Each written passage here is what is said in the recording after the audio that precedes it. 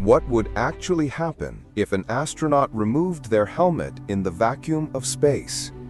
Contrary to what Hollywood shows us, you wouldn't instantly freeze or explode. The vacuum of space is actually an excellent insulator. Your body heat would stay trapped, so freezing isn't your immediate concern.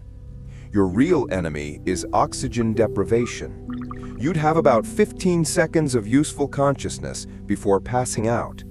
But here's the crucial part. You must immediately exhale.